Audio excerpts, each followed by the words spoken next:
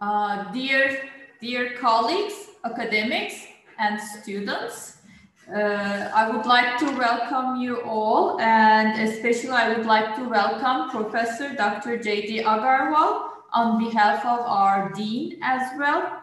Today we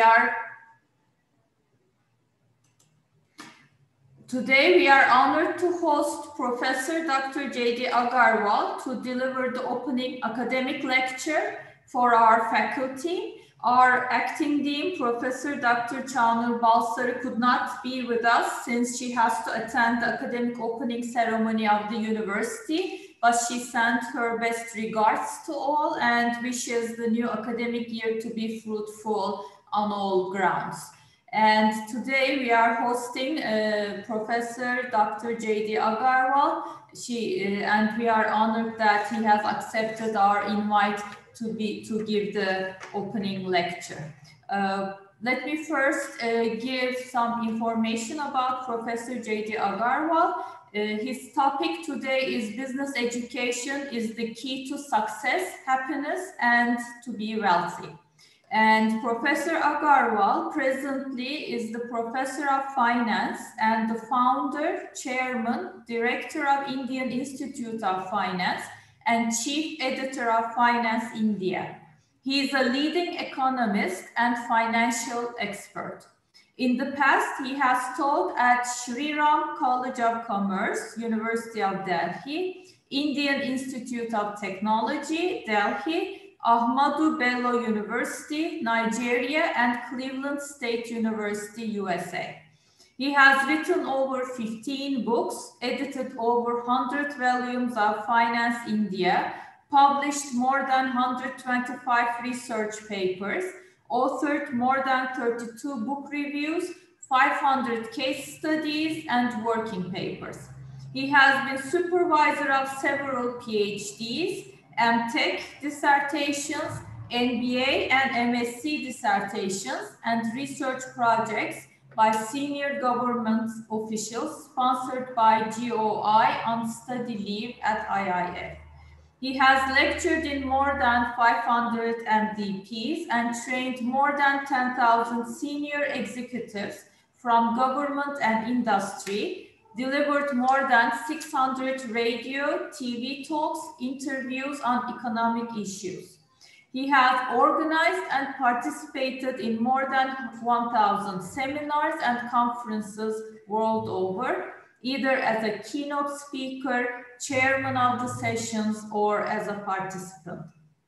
He has also assisted more than 100 institutes, universities, organizations globally as an expert. Invited to address conferences, sign MOUs, and deliver lectures in more than 50 countries. His research, writings, speeches, talks, and interviews on AIR and TV have had an important hearing on government policies, including change in the budget timing from 5 p.m. to 4 noon. His students have held ministerial positions in government of India, state governments, politics, judiciary, bureaucracy, legal, media, accounting, economics, business, and industry. World Bank and senior positions in academics as professors and deans internationally. He has contributed significantly to promote the field of finance in the last over 3.5 decades through education and research. One of his most important contributions is to found the prestigious Indian Institute of Finance in 1987 without the government aid. The institute has become a center of excellence and a base for scholarship in the last 23 years. Indian Institute of Finance Library has over 55,000 volumes and more than 1,000 technical journals. It is unique and solely devoted to develop the field of financial economics, which was relatively unknown got a boost and attained a place of prominence, shifting the focus of economics from welfare orientation, state subsidies, high taxes and controls to financial economics, market orientation, and wealth generation. His contribution, another contribution of his, is to start and develop a quarterly journal of finance, Finance India, at international level to promote research in finance. The journal, started in 1987, is considered to be a leading journal of finance and has been rated third best worldwide by American Statistical Association. It has on its editorial board some of the most prominent experts from all over the world, including Nobel laureates Franco Modigliani, late Merton Miller, Robert Merton, Robert Mundell, and Douglas North. He has single-handedly, with the support of the editorial board, edited more than 93 volumes. Each issue is of about 400 pages. Dr. Agarwal is an original thinker and has practical bias. Professor Agarwal's research indicate that theories and techniques of financial economics based on postulation of single objective give erroneous and irrational results and have become outdated in the present era. Keeping in view this, he has developed several new models and theories in the field of financial economics. His models have presented a new perspective to the theory of finance. Some of his works include goal programming model for capital budgeting decisions with priority structuring, stochastic goal programming model for capital budgeting decisions under risk and uncertainty, lexicographic ranking of multiple goals, fuzzy goal programming model for capital budgeting decisions, goal programming model for working capital for business firms. His works are cited widely internationally. He has won several citations and awards and quoted widely in national dailies. He is on the editorial board of several international journals, and his current research interests are in the area of corporate finance, investment, public finance, and international finance. Now, I give the floor to Professor Dr. J.D. Agarwal to give his lecture on business education is the key to success, happiness, and to be wealthy. The floor is yours, sir.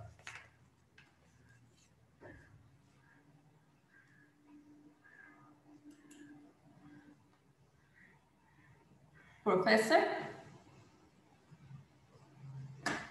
Professor, the floor is yours.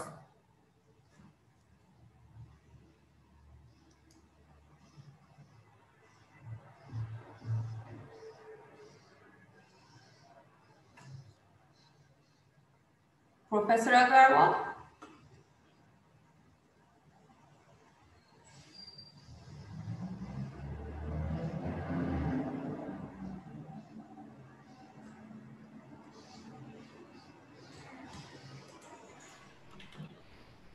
Thank you, Dr. Turukan. It's a matter of pleasure for me to be invited to address an opening academic lecture in the Faculty of Business of DE University of Turkey. I understand and I have learned that this is one of the very famous universities in Turkey and is very well known.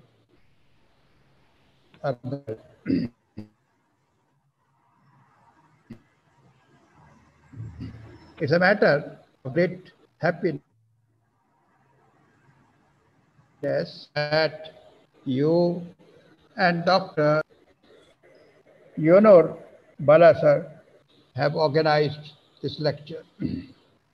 I'm glad that it is like internationalization of your faculty by inviting people from outside Turkey to address students, faculty, and deliver an academic opening lecture. My lecture, as you know, is on business education, stating that it is a key to success. It is also a key to happiness. It's a key to generating wealth, to be rich. I think this is what everybody around the world wants, to be rich. Everybody wants to be happy and everybody wants to be wealthy and also have a good social standing. Your students as well as your faculty certainly like that, to be rich and healthy. As you know, business education trains one's mind to think, which is something really very important, is to think, to learn from the experiences of leading CEOs, industries, entrepreneurs, and businessmen. It's a matter of learning experience. Besides what is being taught at the school by professors in terms of planning, organizing, coordinating, controlling, and various principles of management, including behavioral aspects. I think in Harvard University, where the case studies were introduced, and then followed by many other countries or schools of business, I think that was one way of learning from the experiences of others. How various companies started, how they grew, how they try to manage their organizations, how did they enrich themselves, how did they spread wings around the world, the multinational corporations, transnational corporations, and how did they really manage such aspects, rising from small entrepreneurs or small entrepreneurship to spreading their wings around the world. There are a large number of multinational corporations. There are a large number of banks who are operating beyond the boundaries of their own countries. There are billions of dollars worth of wealth they have generated, and their turnover also runs in billions of dollars. All that probably is a matter of learning experience. That learning experience cannot come just like that. It has to come through studies, from professors, from books, from research papers, from articles. And I think that is something which is very important. And business education provides that opportunity to train one's brain. It provides an opportunity to train one's mind in planning small organizations, medium-sized organizations, and large organizations. Without planning, it does not work. I think that is something. Then how do we organize? Organization is done. I think that is equally important. And then not only organizing, coordinating, motivating people, and controlling. And then understanding the behavior of the people. I think in business enterprises, that is what they do. If you really look at some of the leading industrialists of the world, we find their behavior was something different from and something very motivating in nature. They try to control, not only try to generate resources, but they try to create a situation where they have developed a social status for themselves. I think business education is something so important. There is a trend all over the world where people are going for business education. There are over 900 universities in India. Almost every university has courses in business education. There are almost the same number of universities In the United States of America and other countries of the world, a large number of universities, most of them are offering business education. There is a trend all over the world to go for education. People, young children, young people, their parents and relations motivate young people to join and study business education, primarily because they are interested that they become successful in life. They become very happy in life, and they also generate riches for them, enrich themselves and become wealthy. The salaries which are paid to corporate executives, I think clear indication. The facilities which are given to them, the perks which are given to them, and the benefits which they draw from companies clearly indicate and motivate people to join business education. Sometimes the salaries runs into billions of dollars, and they really feel very comfortable at the end when that they have studied business education in their schools or colleges. I remember about one instance when some question was asked to some graduates of Wharton School of Business, Pennsylvania University, that what is the difference between you and people passing out from Harvard University? The candidate replied, well, it is because we, within 2 to 3 years, 2 to 5 years, we become entrepreneurs. We become CEOs. We start our own enterprises. We become rich. We become satisfied, and we generate wealth. And at the same time, we contribute directly to the prosperity of the nation. On the other hand, the Harvard people, they join services. They also rise to CEO's position. They do make contributions. They become wealthy also. They draw very fat salaries. But most of them do not take up entrepreneurship. They do not start organizations. They continue to be in services for a longer time. Now, I think there is a little difference between the two of them. One, when you start an enterprise in 4 years, 5 years, or 7 years' time, then you are not only earning money for yourself, but you are generating employment. You are creating an opportunity for people to work, earn money, and also become rich. And that also is a kind of service to the nation. I think business education provides that type of opportunity where people can not only work and generate wealth for themselves, but they can also become successful entrepreneurs and spread their wings, employ, hire people, and develop. I think it is necessary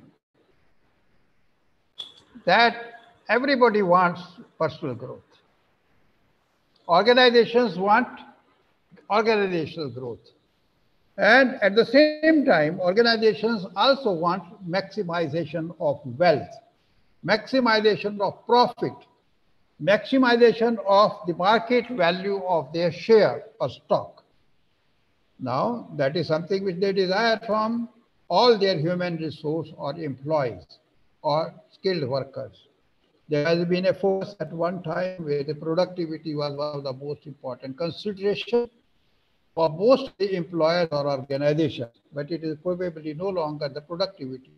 Productivity must get converted into profit, generating wealth, expanding growth of an organization. With growth of an organization comes the growth of an individual who is working for that organization.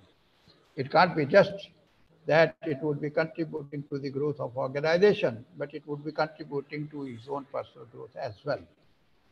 Now, if we really see, business education is one area which is very well diversified.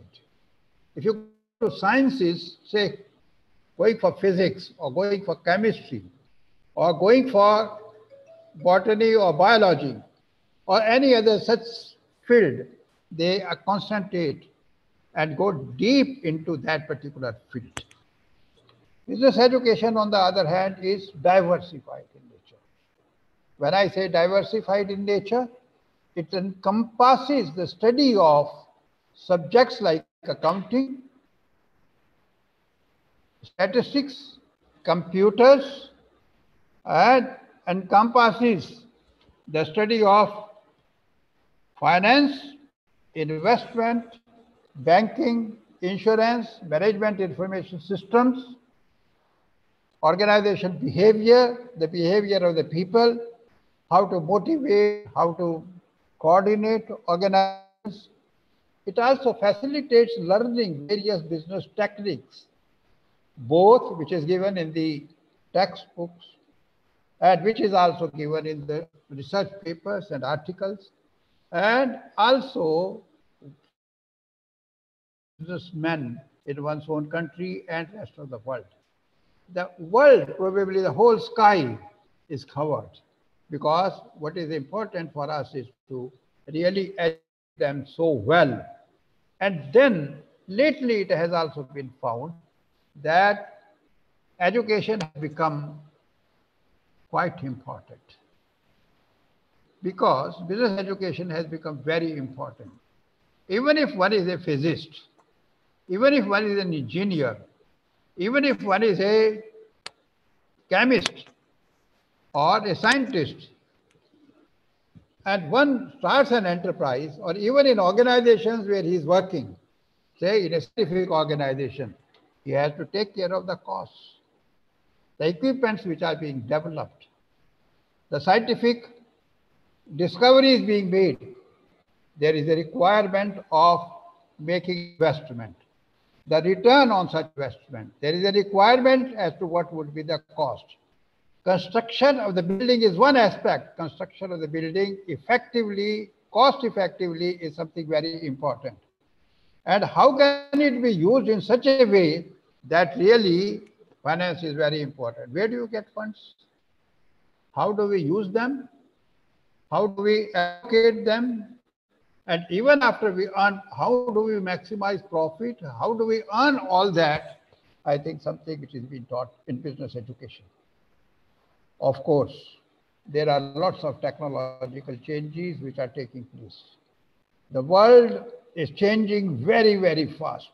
It is changing so fast, I think we are unable to even keep. Most of the people are able to keep pace. Those who do not keep pace with a changing world will find it difficult to survive. It is necessary to be competitive with the rest of the world, in developed world, in other countries who are changing fast. I think that's something which is probably important. I remember way back in 65 or 60s, there used to be a large computer. IBM used to produce 64K byte computer, which was probably installed in a room, something around 20 by 60 meters, with air conditioners fitted there, and the total performance of it was 64K bytes. Today, even a mobile has much more capacity to calculate. What to talk of supercomputers, which all over the world there are.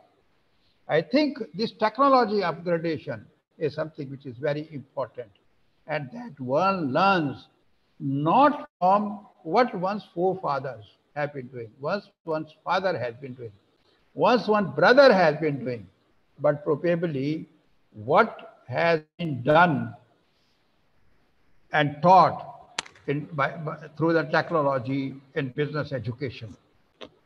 It gives a good overview and also understanding. The main aspect is finding out alternatives for investment, alternative for products, alternatives for innovations, alternatives for creativity, and all that is possible only if one's mind is open through business education. He thinks and says, well, this alternative is better than the other alternative, and he tries to experiment that.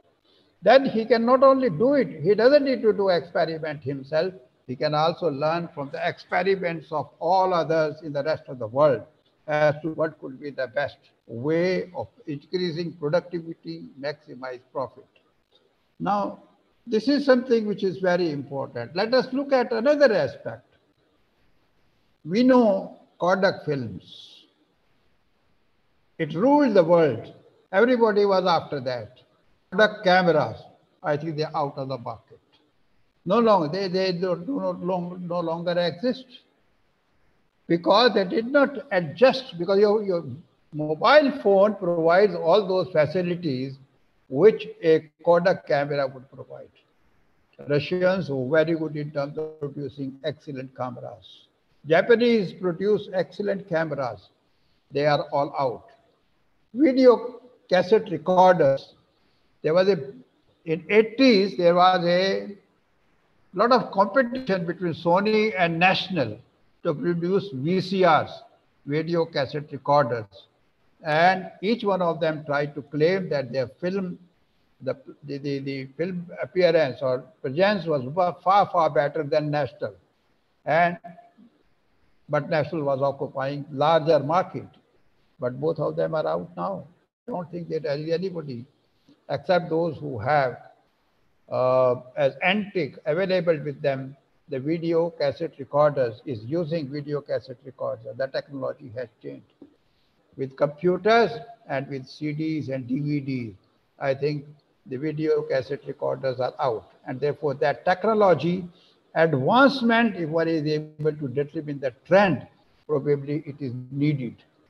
Similarly, there was a time when Remington typewriter and Olivetti typewriters was probably considered to be most appropriate in most of the offices. Now, I think there are very few offices which use these typewriters. Why? Because computers give you far, far more facilities and much cheaper. It helps you on the screen to make necessary corrections. While in case of typewriters, even electronic typewriters, probably out of business. I think what is necessary, the business education facilitates and help develop a training of mind, learning as to how advances are taking place in different kinds of fields in the world. Agriculture, for instance, arms and ammunition, these technological changes which are taking place. And the whole purpose is to reduce the cost as much as possible, so that it becomes cost effective, it becomes more efficient, and it becomes more effective in nature. I think what business education facilitates that. Coming to another aspect is that it helps equip one's brain with financial intelligence, artificial intelligence, blockchain, and data technology. Now, all that is possible only what is in the business education. People have understood and people are trying to do this. And I'm glad that this is done because it helps. Business education broadens the horizons and enriches one's life. The union of technology, the data technology, and money really helps facilitates. Take any field in the life, including one's own personal life. One finds business education facilitates in a great way. Let us look at some of the areas. Accounting is one area which probably may think that it is just debit and credit. It is not so. It is an information system. It is something which facilitates decision making for the CEOs. Irrespective of what field one is drawn or one is coming from, one has to be, when he becomes CEOs of an organization, to sign the balance sheet of a company. If he doesn't know accounting and he doesn't know about the information system which the accounting generates, I think he may be probably totally dependent on his CFO or other personnel in the organization. Now that probably can be, it is necessary for him to learn. They're all over the world. There are courses like finance for non-finance executives which are being done. The inputs with regard to accounting, cost-benefit analysis, analysis and interpretation of the balance sheet and income statement, and then how this information can be used for the purposes of decision making is done, how feedback can be obtained, how variances can be developed, how cost-benefit analysis can be calculated, how much turnover should be there. I think these are some of the aspects. Then alternative decision making, selection of a project. I think this is all something very important.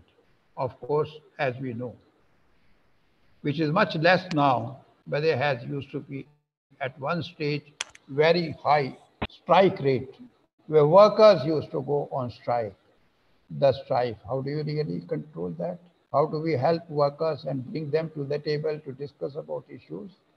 I think that were the issues where human resource management is very important. How do you satisfy them?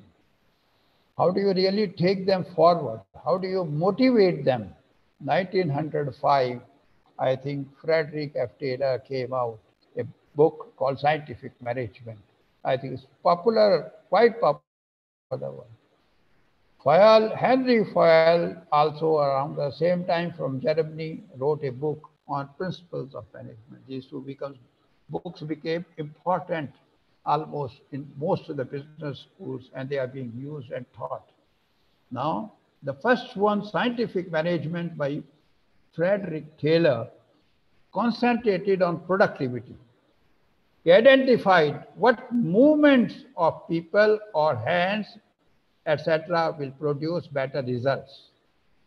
That means they were converted into a kind of, humans were converted into a kind of robots. Produce maximum what you can do. How do you utilize the maximum productivity out of labor? I think that was the basis of that. On the other hand, Henry Fayol probably talked about various principles and directions. What management need to do? I think both of them are equally important, but today the things have changed altogether. Look at the accounting. There are various software which are available. Use those software, enter data, and you will get the results. Of course, there is one danger. The danger is GIGO in, GIGO, garbage in, garbage out. How do you insert that data in, or put that data in is very important as a matter of fact.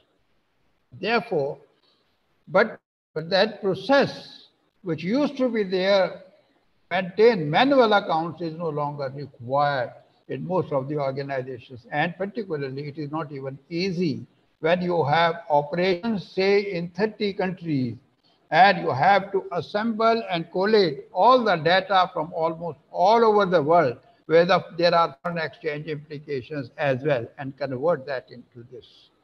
I remember one small instance. In a New York bank, there was a gentleman who was working. He was working in the foreign exchange department of New York Bank.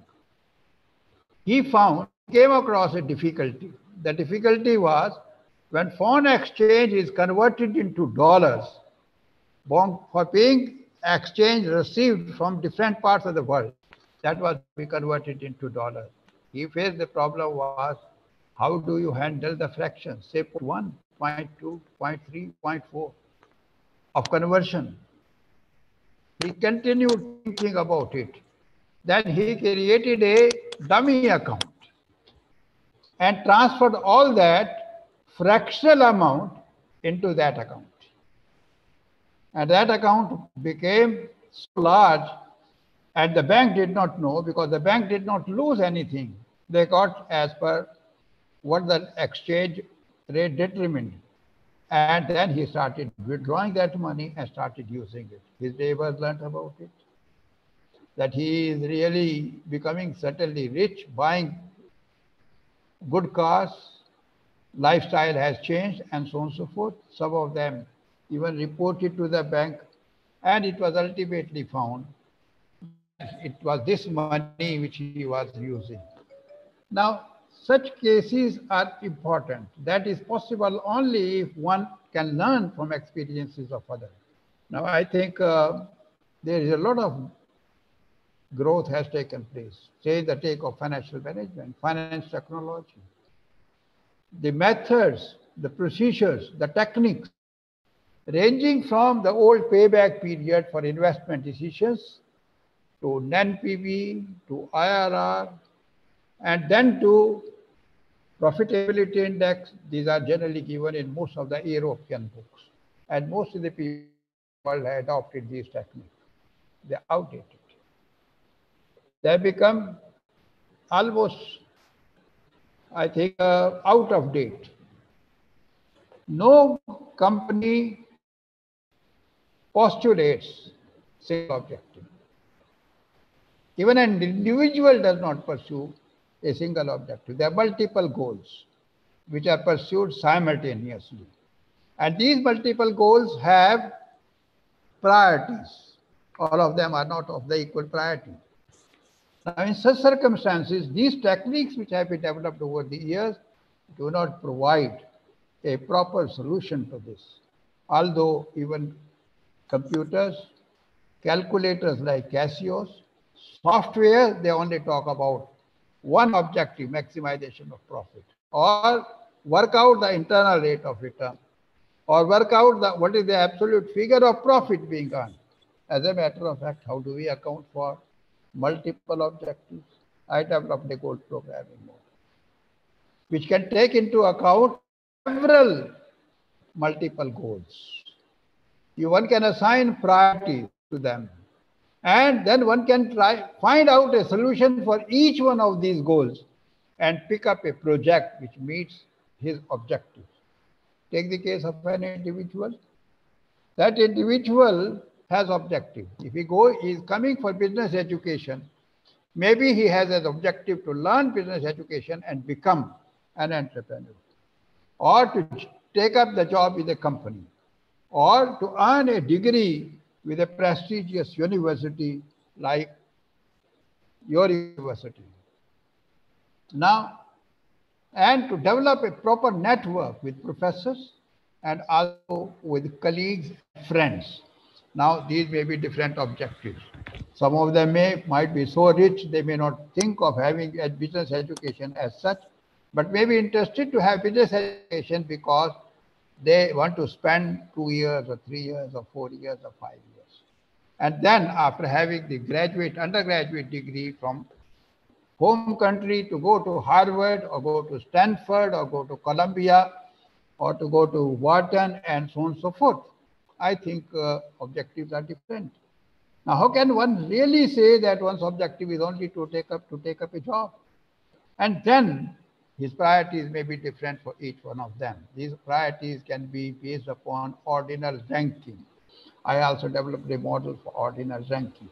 Now, these advances which have taken place in the field of finance, in the case of investment decisions, probably can help one to understand and use them in day-to-day business enterprise. Similarly, take the case of stock market. There are so many theories which have come. Robert Merton has developed some. Harry Warkot, which also talked about the portfolio analysis and talked about approach. Similarly, Egon Pharma developed a different kind of approach, and those approaches or those theories can be used by somebody who is interested to make investment in the stock market. If he wants to go to a business enterprise or a financial services company, then probably all these theories will help him in terms of understanding and taking decisions to enrich oneself by generating wealth, by earning more profit, by indulging in. I think these are some of the things. Similarly, take the case of dividend distribution. There are theories which are available in the area of finance. I think those theories sharpen one's brain. Franco Modigliani's and Merton's theory probably facilitates one to understand how much to distribute and how much not to distribute, and how does it affect the market value of a share, or how it does not affect the market value of share. The traditional theory has one MM theory has another opinion. Study of those theories facilitate one's mind, and business education talks about it. And then one's decision making will be based upon a scientific analysis of various theories which have been developed over the years all over the world. There is no boundary in terms of research. I know Dr. Durukan, I understand, has been awarded for her research contributions and by Indian Institute of Finance. Her work, which has been analyzed by a jury here at the Indian Institute of Finance, has been highlighted and complimented by the members of the jury and also by the institute. I think that research which is being done in one country is no longer the total control of a university or a country. It can be used anywhere in the world and by anyone because it is a published work and it goes around the world. There are research journals, they are read, they are studied, they are analyzed, they are adopted, and extensions are suggested by various scholars and research scholars. I think this is something can be provided only by business education. As I said, the world is changing very fast. I gave you some examples. When we say this, it's changing fast, I gave you some examples. Zero inventory in Japan probably clearly indicates how much is required. Now, if one says, how do you upgrade yourself technologically? Only business education can provide you. If you see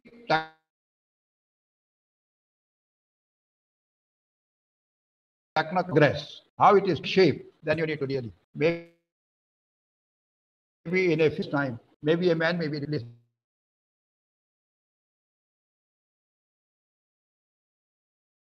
We read in newspapers, driverless trains and driverless cars. I think the man will be replaced by that. We know pandemic has made it compulsory for almost most of us to work from home, almost for 5 to 6 months.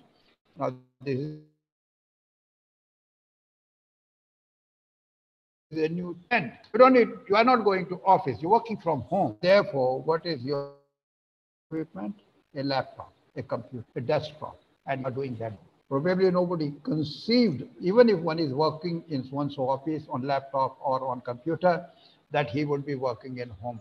There may be small spaces at home for most of them, but they have tried to create a small office within home. I think there is a change. Pandemic has created that kind of situation. And I think some of the technologies which are being used now, they are going beyond one's comprehension. And in near future, we will find probably there will be much more. Let us look at the way the education is facilitated. There are MBAs, if you really study the profile of some of the CEOs of large multinational companies, having a spread not only within all different countries of the world, I think one may find that MBAs have scored over other professionals. That means business education is so important. The salary is paid to them. I was teaching at IIT Delhi, Indian Institute of Technology Delhi. During my tenure, as far back as 80s, 82, 83, etc., I found students who were doing engineering were interested to go for MBA. I used to ask them, why? You have done engineering, you should be a first-class engineer, you have studied in one of the best institutions in the country and have made a mark around the world. They said, sir, as an engineer, I have a particular level by which I would reach. But with MBA, I would become and reach the top the COO or CEO or the president of a company. I can also start something of my own. And when I start something of my own, I'll be able to generating employment for the people. I was quite satisfied with their answer, and they were going for MBA. See, the MBA is one of the deans of recently appointed as Dean of Harvard University from India. A MBA from India has been appointed as a Dean of Harvard Business School recently. Earlier also, there was an Indian who was a Dean in the Harvard Business School. We know about, if you really see, there are several of them become CEOs with management education, many of them with finance qualifications. Take the case of Finance Minister, Mr. Rishi Sunak. He is MBA, and he is now Finance Minister of United Kingdom. He's become politician, minister. There are several, even in India and other places, where they are holding ministerial positions after finishing their MBA. I think this provides great opportunity to people to do MBA because the diversified area in which they are educated is something very, very important for a candidate who pursues MBA. Now the question is not one. There are many people. One of the largest bank in India, State Bank of India, the person who is taken over as the chairman of that bank is an MBA from Delhi University. Now that probably holds an important position for business education anywhere in the world. At the same time, it is anybody's desire to work for international agencies. When I say international agencies, it could be World Bank, it could be International Monetary Fund, it could be Asian Development Bank, it could be African Development Bank, and United Nations Industrial Development Organization. It could be WHO. I think one looks for working in any one of these organizations because the earnings from each one of these international organizations is free from tax. You save anywhere about 25 to 30% you're supposed to pay as taxes on all your earnings and incomes. They are free from taxes. Now, I think it could be business education and particularly finance education may provide opportunity to somebody to have an opportunity to get to work in the World Bank, IMF, ADB, African Development Bank, UNIDO, and WHO. Now, if one gets that opportunity, one is lucky. But that is possible only if one has a business education. Every organization, almost every ministry, in my opinion, has a financial advisor. Every organization has a CFO, and he carries a lot of value in the organization. His words, his advice, his suggestions are seriously taken by the CEO of organization and also by the board of management, because it is he who has the control over finances and he is the best person probably to advise. Now that comes only if one has finance qualification or accounting qualification and also probably has an MBA degree. Now, taking into consideration all these things, one need to really have a little bit of understanding. Anybody who is doing MBA, even the course curriculum is changing at a very fast pace.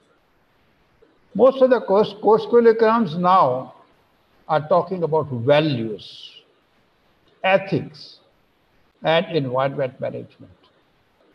Because, in my opinion, the world needs to be a continuity. World has to continue for centuries to come. And for that, it is necessary that a proper environment is maintained.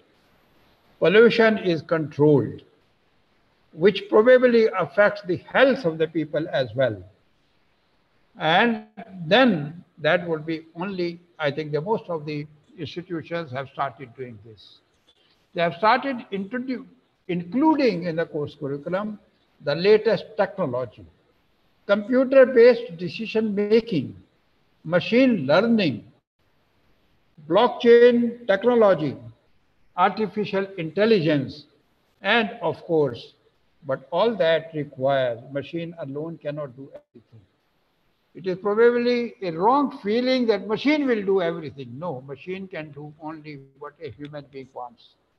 Human brain is still supreme over and above a machine. It is even with a super fast computer. Who is doing it? Who is managing it? The human brain. Who developed the supercomputer? Who is going to manage that? Who is going to manage the missiles? Who is going to manage the space aircraft? It is the human being. But for that, what is necessary is to have a skill. That skill is not only scientific. Every scientist all over the world, ultimately, the best of the scientists all over the world are appointed as the head of the organization in which they are working, which is a scientific organization in their own country. Now, when they become head, you may call it by the name director, director general, you may call it by the name secretary, you may call it by the name, whatever name you might say, director general. Now, you need the management training because you need to manage an organization with maybe 4 million people, 5 million people, 500 people, 1,000 people, and so on and so forth. And there may be issues which might come before you, even in a scientific organization. And therefore, you need good qualification. I remember way back in 97, 98, it was made compulsory in India for all medical superintendents to have an exposure of 6 weeks in management education. I remember to have given inputs in the area of financial management to them. And they were amazed. They said we never thought along those lines. They were superb doctors. They were almost like leading a team of hundreds of superb doctors. And they were given this training. I remember also, once we floated a program for deans and directors of engineering colleges, imparting them education, the leadership and management education. The program was held in Kashmir at Regional Engineering College. I was the one who was coordinating. And we tried to give them inputs with regard to business education, and they were amazed. Some of them said, we're managing our college or university, engineering department, and faculty of engineering. There we have got some new inputs, newer technology, newer methods to manage things within our own faculty. I was really very glad to hear their opinion about it. What I am trying to say, management education is something which is essential and very important. Now, I must say at the same time that all managers must pursue values, must pursue ethics. One small mistake can really be very, very serious and can damage one's reputation. Dignity and reputation once gone, it is difficult to get back. Because that is something which is, if once lost is lost forever, it's difficult to recover it. And I think from that point of view, it is necessary to pursue your profession, to pursue the job which one is handling, with values and with ethics. I think these are some of the things which have been included. I remember a few years back,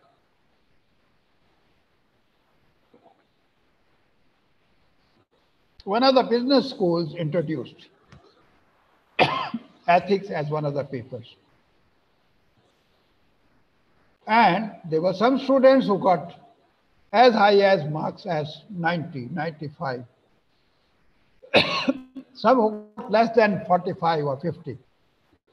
When employers were hiring them, they did not pick up those whose marks were less than 50 in that paper. They also did not hire those whose marks were higher than 90. Surprising. They say they are too ethical, and therefore they may not have flexibility in terms of decision making. We want people to have flexibility in decision making. I think I probably quite concur with those employers, but at the same time, it is something good for the students and also the faculty to pursue ethics, right values, take care of the environment and ecology, aid oneself to the latest technology, understand what are the trends taking place, not only study from the books. There is a long time when the research goes to books. The time is something around 20 to 30 years gap. As a French scientist talked about in 1922-23 robots, talked about robots. 1981 that was converted into application. Now, if one is able to teach from researches which are being done in that country and also in other parts of the country, world, that probably would be the latest trends and teachings and advances being taught to the students. And I think that is something very essential. Textbooks are basic, but advances in research are essential to study what is likely to be tomorrow or day after, and so on and so forth. I feel business education is essential. Even those who are not able to join it on full-time basis, even for executives working in the company, like engineers, doctors in medical hospitals and medical centers, architects, and any other profession, scientists, any other professional. I think if not a full-time 3 years course or 2 years MBA, a short course in business management and business education is something important for them to understand and apply in their own businesses to sharpen and make their own decision making more effective. Ladies and gentlemen, I must compliment Dr. Banu Durgan for organizing this academic lecture. I also feel thankful to the Dean and also to Durgan for inviting me to deliver this lecture. I also thank those who are participating in this academic lecture. I wish all of the people, whether it is faculty, researchers, or students, or even participants from all over different parts of the world, I wish them a grand success in life. I wish that with using business education, applications of business education, they become successful in life. They attain happiness. They generate wealth, both for themselves, for their families, and for their nation. They also attain a social status. Thank you very much, Dr. Banu Durgan. Thank you, Professor Agarwal. Thank you very much. Yes. It has been a great pleasure listening to you. You have underlined quite a lot of good points, and I hope the participants have greatly benefited from your lecture. And we hope that we can also host you here in person in Izmir after the pandemic is over. Thank you very much.